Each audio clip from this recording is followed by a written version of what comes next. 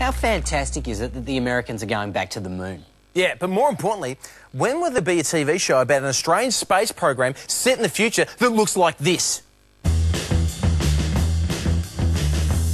The future is a very different place. Everyone wears skivvies. Pilot Ken Moroney is leading Australia's first space mission into space.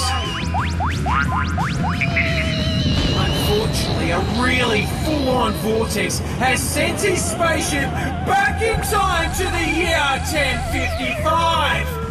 Pilot Ken Moroney is the Austronaut! Starman, tomorrow I will meet with the King of Spain. Nice bite. Last time he brought me 400 horses. What can I give him to prove my allegiance? Hang on a second, mate. I've got just the thing.